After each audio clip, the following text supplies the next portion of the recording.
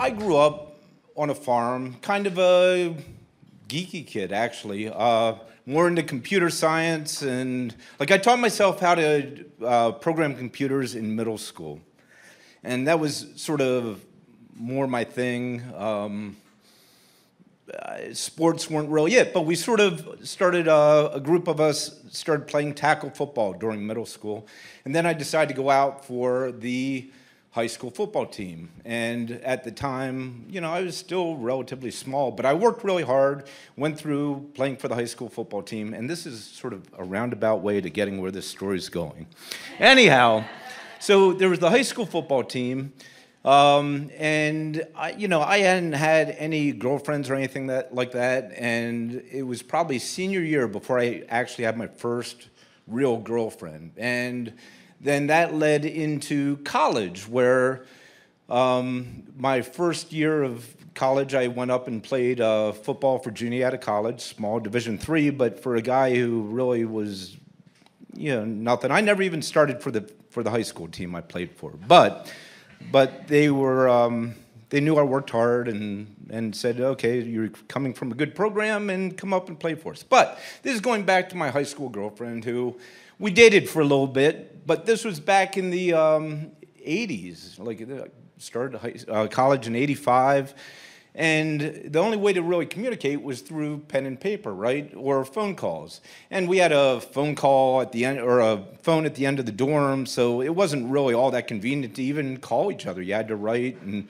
so you'd write each other all this, lovely stuff, blah, blah, blah, blah. Oh, I can't wait to hold you later. Can't, oh, you too, all that, letters back and forth, whatever.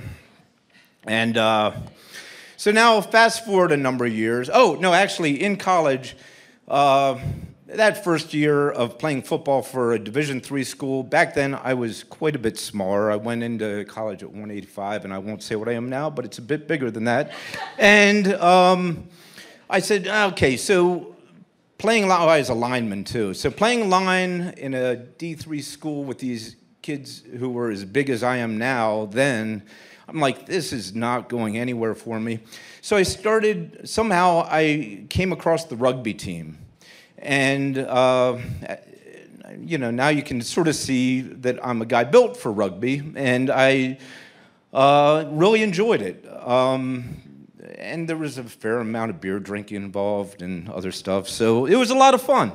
But anyhow, so I started playing rugby, and that leads me to the next point. So I played rugby all through college, and then back home here, I played for the Harrisburg Men's Club for a while. And we weren't a bad team. We had this tight group of guys who really played pretty hard, and all were coming up through the system together. And we ended up winning our division. And as a result of winning our division, we went on to like our district championship, which, like I said, I'm from the Harrisburg area.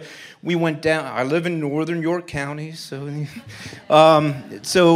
so we went down to Frederick, Maryland, for these they're called Marfood Championships. While we were down there, we ended up partying a lot and didn't do it quite as well as we should have. We probably should have won that championship down there. But what ended up happening was partying a bit, and we were out in one of the bars, and I met this girl. And what was unique about this woman was that she was deaf.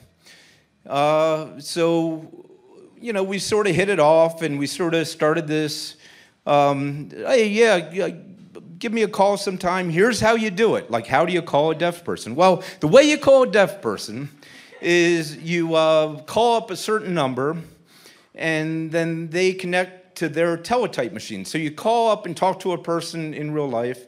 And I called up, and I talked to this girl, and she was very articulate. So there is a difference between the Pennsylvania. Actually, you guys all pay for this. So on each of your phone bills, there's a little thing that says TTY. So you're paying for that interpreter to do this job. So you'd call the live person, talk to the live person, and then you'd say, go ahead. And then they'd type on the little machine, and then the deaf person would have the teletype machine and be able to read off what you're typing and stuff, or what that person's typing. They'd read it, then they'd type GA, meaning go ahead. Oh no. So anyhow, we were going back and forth, a few times, usually me calling her, and then a few times later, she called me. Now, the difference is Maryland uses, the people in Maryland just didn't sound quite as, they didn't read quite as fluently as the people in Pennsylvania.